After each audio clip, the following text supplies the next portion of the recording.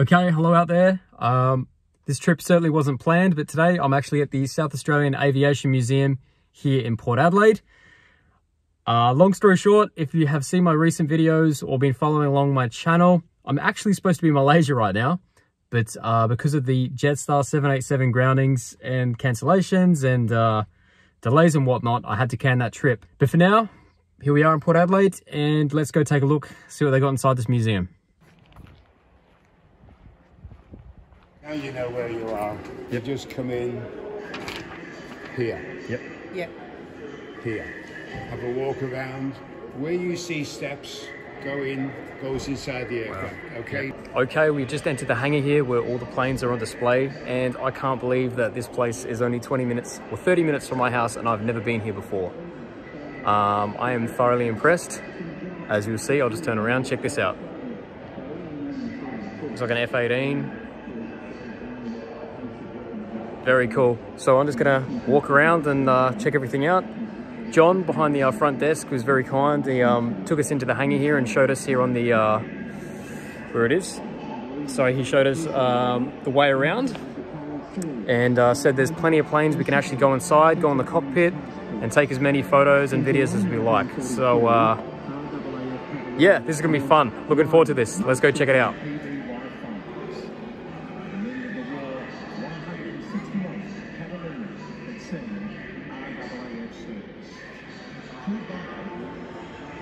So here we have the FA-18, Royal Australian Air Force.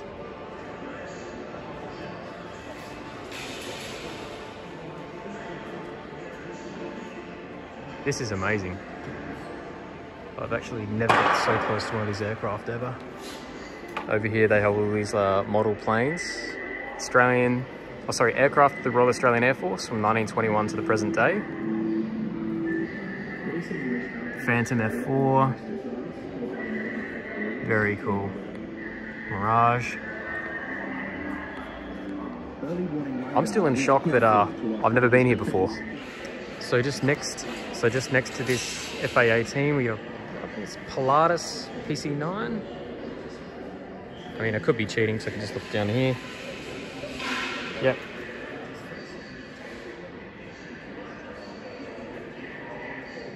Very nice.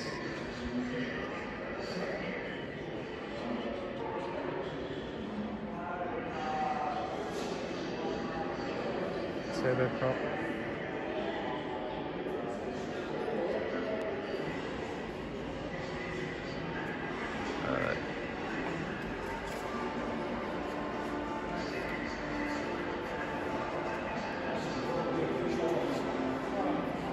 Here's the rear of the F-111.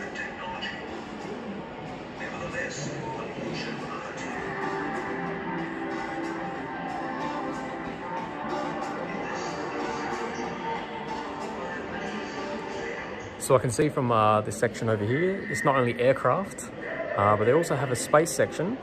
As just over here, there's a bunch of rockets up against the wall.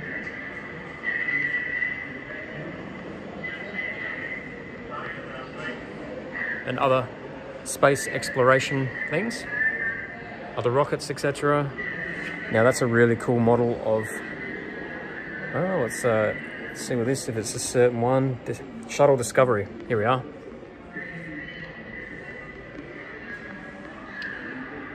Yeah, very cool. I'm so surprised I haven't been here before.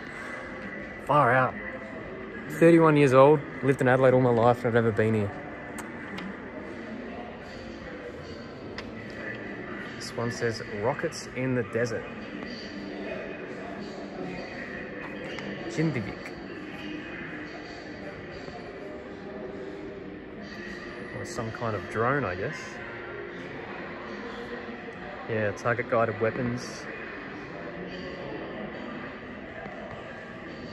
Anyone that knows more about military aircraft and equipment, drones, whatever, I really know nothing about anything like that. So there's Cindy.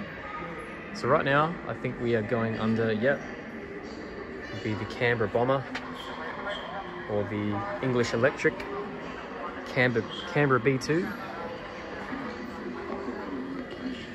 Here we go. You can have a look inside. Wow. The cockpit.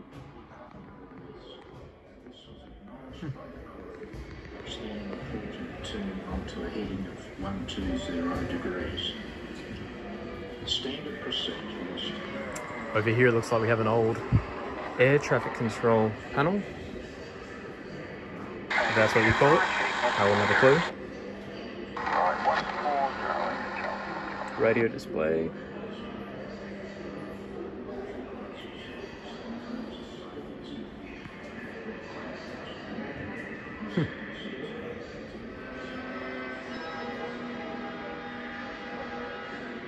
I think it's about time we head inside one of these aircraft, I reckon. And just up here looks like we have a ramp to go up inside the Douglas Dakota. No sign here, but I'm pretty sure looking at my map, that's the one. So we'll make our way up in here. Royal Australian Air Force livery. Got the old Qantas. There we are. All right. Nice. Looks like they've kept this in here. So it looks like we can't get inside this one.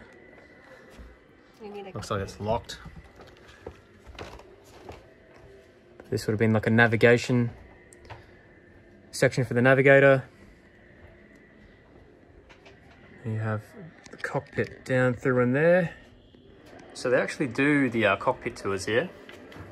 We're just going to be walking around on our own today. Yeah, see, that's what we're in right now. Douglas Dakota. But that's fine. I think we're just happy walking around on our own. Oh, that's a big aircraft over there. That's the Fokker Friendship. Anyways, making my way back down. Flight training Adelaide. Yep. And missing half of the wing. I'm not sure where the go is there. I guess they've cut off half and they've left the outside bit. That's funny. See if we can go check out the underbelly. Wow.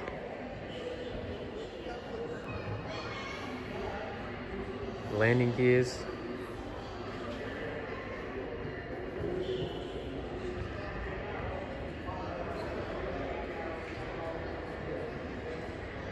Look at this little one here. Now here's something I've never seen before. Commodore Aviation Port Lincoln SA. Check out a little cockpit in this one here.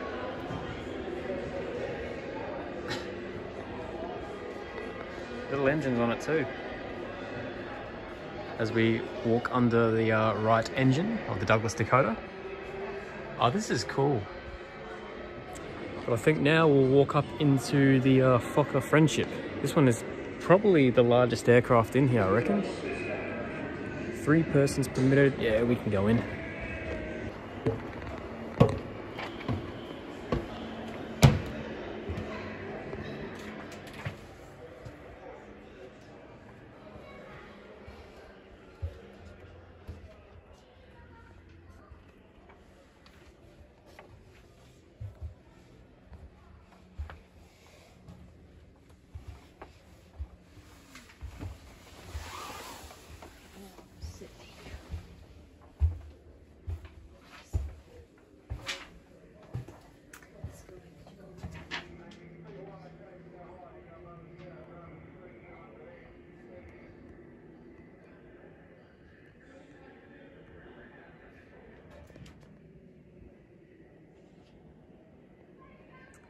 So right now I'm currently inside VHCAT, the Fokker F-27 109 Friendship.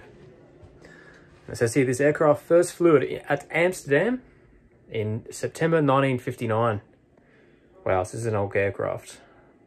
This will make it, wow, 63 years old. Quite large windows on this one. Let's have a look.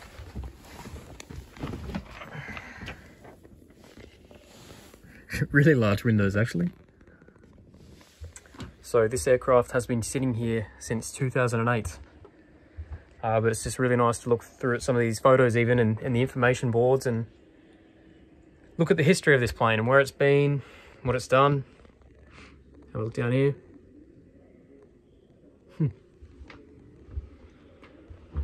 But yeah, certainly a lot of history here. Here we have a photo on the wall. This is obviously probably within its last few years of operation when it was actually a test aircraft.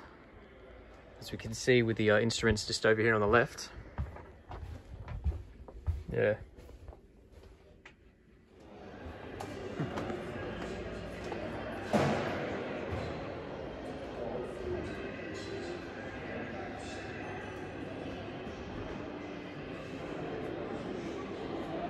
The Eureka Station.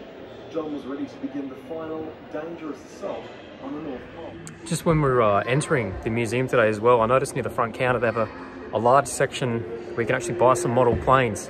So who knows, I may have to purchase myself a little gift. Might make me feel a little better after not being able to head over to Malaysia.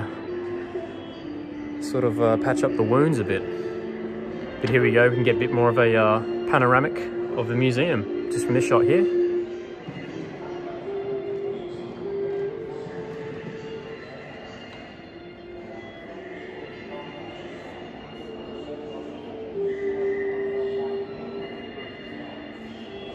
But anyways, I think we've pretty well looked at as much as we can in Hangar 1. And now I think we'll move on and check out, see what Hangar 2 has. Okay, so we are making our way into Hangar 2. Okay, a few aircraft in here. Looks like there's a couple that we'll be able to actually get up into as well.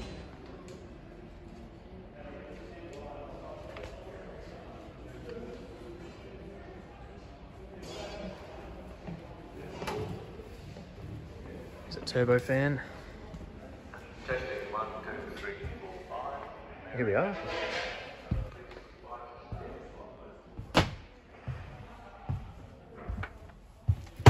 So I'm guessing this is definitely one of those where you could do the cockpit tours.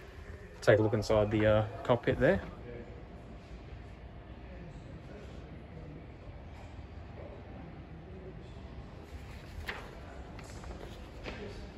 Okay, there's another room. I thought I was in Hangar 2 now. Well, I thought that was Hangar 2 just there, but it turns out this is Hangar 2. Oh my God. Wow. This is cool.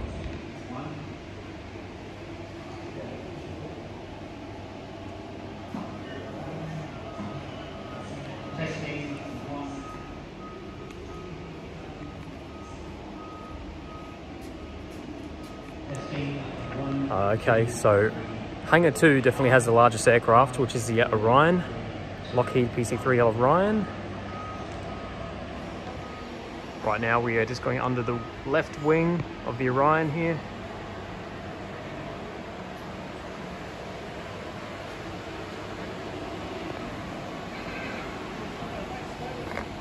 We also have a de Havilland.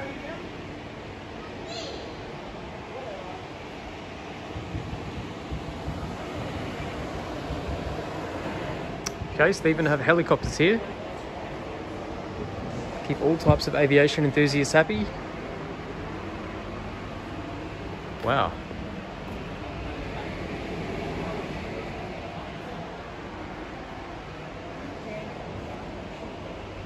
Let's make our way up into this aircraft now.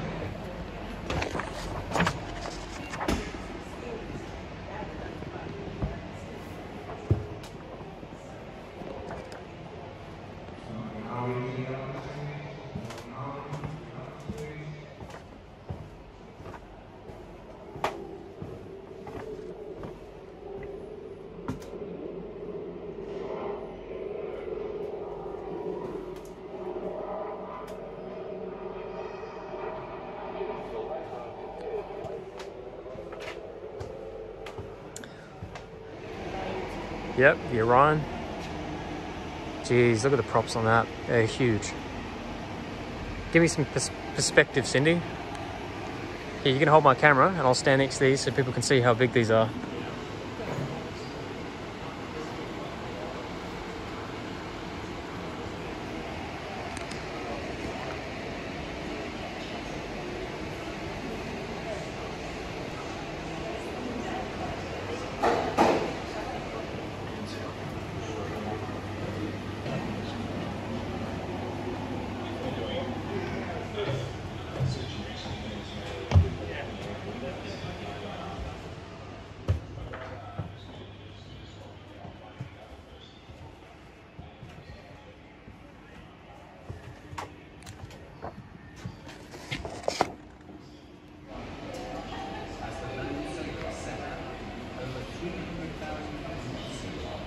So one of the volunteers that works here actually just come up to us while we're standing in the Orion here, and was telling us about how they actually got the aircraft in here.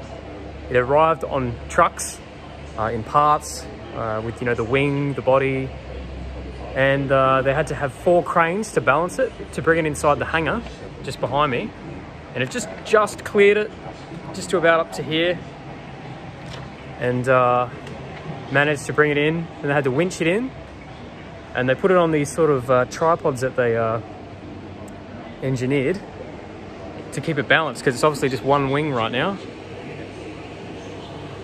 And those ones over there. But it's great. This place is full of volunteers. Everyone is a volunteer here, keeping this place going. And it's great to see the passion that they have for the aviation industry. The bloke that we just spoke to then, he was actually an aircraft, like an electrician, aircraft electrician. Electrical engineer is probably a better word for it. And he was in the Air Force back in the 50s. He was 16 years old when he first went into the Air Force. Let's have a look inside this helicopter now, eh? Wow. All right. Let's see what helicopter I'm in. I am in a Westland Wessex. Hello. Rightio. I do apologise, I know nothing about helicopters. A lot of people probably say I don't know much about planes either, but hey, I love flying and that's all that matters to me. Wow.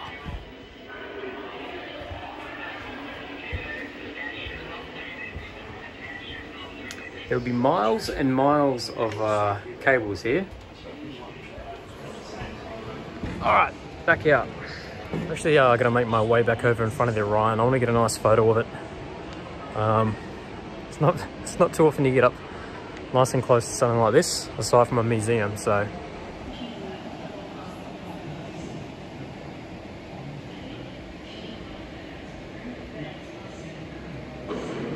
All right, we've had a pretty good look around here, and it's probably about time we start heading off. But I am definitely going to come back here and spend more time here, probably in the near future. This is great. But and I'm probably also going to go to the check out the models that they have at the front counter there, and maybe buy one. We'll see. All right, I think that just about concludes the tour here today at the South Australian Aviation Museum. That was amazing. I'm definitely going to be going back hopefully soon. It's a lot bigger than I thought it was going to be, for one, and there's a lot more aircraft than I was expecting as well. So yeah, if you're from Adelaide or you're coming to Adelaide, I definitely recommend you come check this place out. It's run by a bunch of volunteers. No one's getting paid to work there, so you know, it's yeah, you can see the passion and the enthusiasm that some of these volunteers have as well, coming along chatting to you and letting you know about the aircraft and some fascinating facts. But yeah, we'll end the video up here. I do appreciate you watching if you stayed around for this long, and hopefully I won't be grounded too much longer, just like the Jetstar 787s.